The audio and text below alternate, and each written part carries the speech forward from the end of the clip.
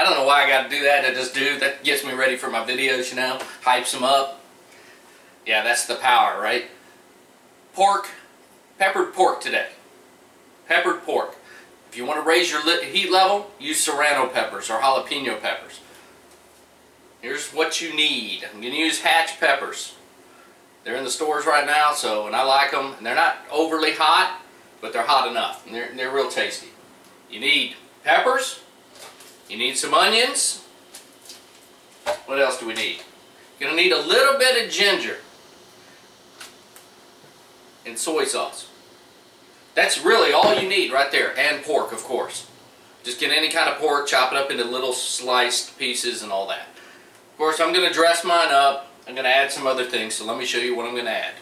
Got your pork, got your peppers. This is bok choy. I'm adding that for a little bit of crunch. Add some leftover mushrooms. Of course, they're going in there because they're interesting. Got this ginger root. Now, I'm just going to use like a little square of that ginger root. Not much, just a little bit. Got onion, green onion. You don't have to use green onion. You use regular old onion. Doesn't matter. But I'm going to be seasoning today with my Ferrell wasabi straight onto the pork. Right here, I mixed it with the soy sauce. Gotta have the soy sauce. I mixed it. It has a real nice flavor to it. This has some kick. It's wasabi, real wasabi, not horseradish. Wasabi and curry. So it's got a flavor. It's good stuff. Now, if you ain't using this, you use zombie dust straight on that pork, and that'll definitely kick it up because it's bikinis.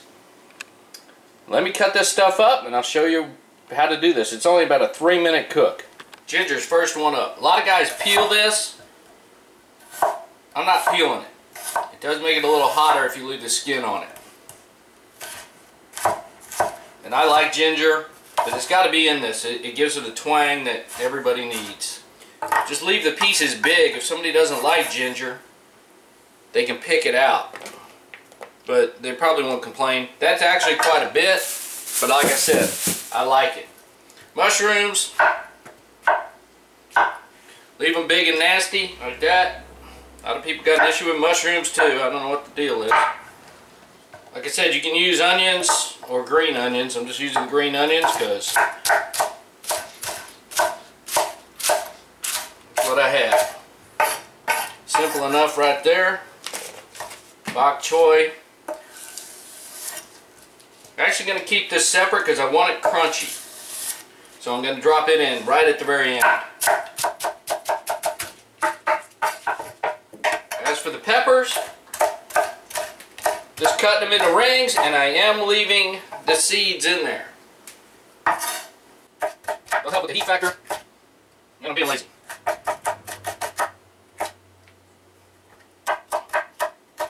Now, it's kind of a shame cutting up perfectly good pork chops, but that's what I had, so that's what I'm using. Cutting them at an angle and cutting them kind of thin, about a 1/4 inch thick. And if I could see, I'd be going across the grain, which I probably am. Something like that. Now, something about the pork. Pork chops are basically pretty lean. They got a little bit of fat on them. But if you can find some scraps with a lot of fat on them, cardio diet all the way. That's what you want. You want that fat in there and little pieces of meat. That's where you want to rock with this. Okay, you want the fat. Cardio diet. But I only had pork chops, so that's what I used. But I didn't trim any fat off of it. You can guarantee that. Okay, got the pork. We're going to put it in this bowl. We're going to do a little marinara on it. Going to marinate it, sort of. Going to season it up, mix it up. Like I said, I'm using my Ferrell wasabi. Could have used my zombie dust. I used my zombie dust actually yesterday. This stuff's real good on seafood. Extremely good on shrimp. As you can tell, I'm really mixing it in, giving it a lot more. That should do it. Now I'm going to take this and add it in, because this is what I mixed earlier, just to taste it. Make sure it was going to jive. And add a little soy to that.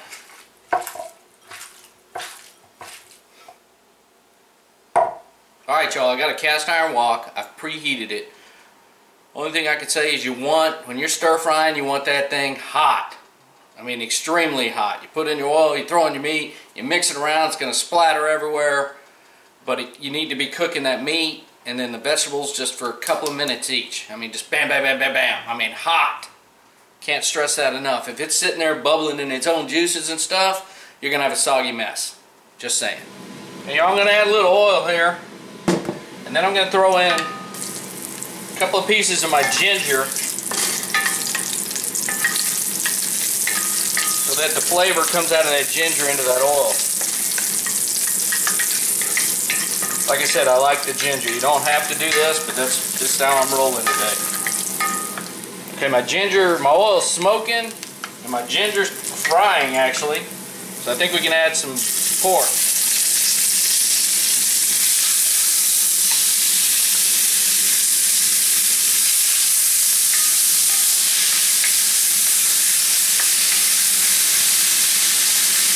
As you can see, the bottom of my wok is pretty dry. You can see that? That's what you want. You don't want it soaking in a bunch of juices. That meat's done.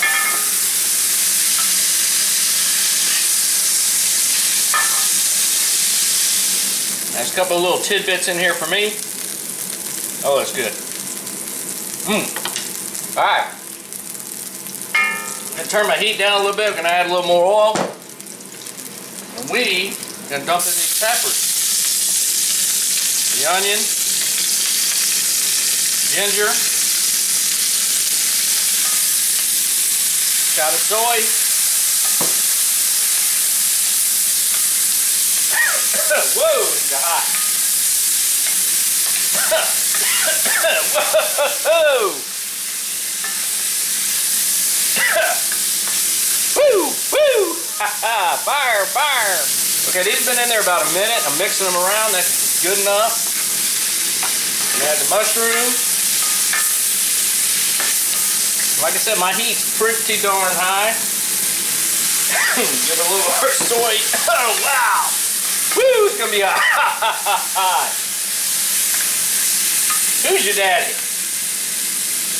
Give it a little shot of that right there.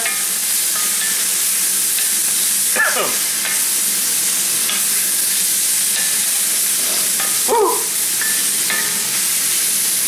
Bok choy. Mix that around. One quick shot of this. That's going to give it all its color.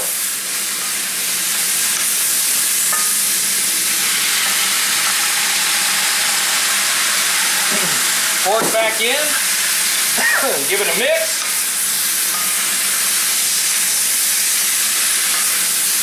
Turn off your heat. Woo! This only took a couple of minutes, y'all. This is done. Get you some rice. Put it in a bowl. Get you a nice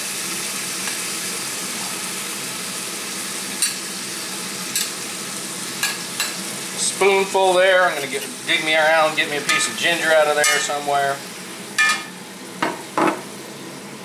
Now that is pretty darn good if you ask me. Now I'm going to go ahead and take this out of the wok, strictly because it'll keep cooking because of the heat.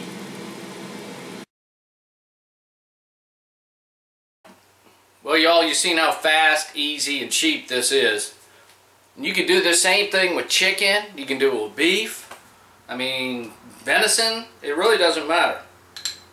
So let's do a quick taste test. I know you guys just love watching me eat. You see how tender that is? Drop some stuff on the floor. Oh, it's got some good flavor. Now those peppers, man, they were off-gassing when I was cooking them. So I got a feeling I had some Anaheim peppers in there, so instead of being hatch peppers, they might have been those Anaheims, which definitely got more of a kick. So, or maybe those hatches were just kicking today. I don't know. Yeah, they're hatch peppers, but they got some kick. Woo! Yeah, they got some kick. But you can look at that. Like I said, you can throw this on Go to any Chinese joint around my house, I throw this on there, tell them it's General Tso's spicy pork. And your average white bread ain't gonna know the difference. Seriously, y'all, give that a try. You'll love it. Wow, it's tasty. Kind of glad I didn't go with zombie. Wow, it's gonna make you sweat. Put a little bead of sweat on your forehead. Hope you like it like that.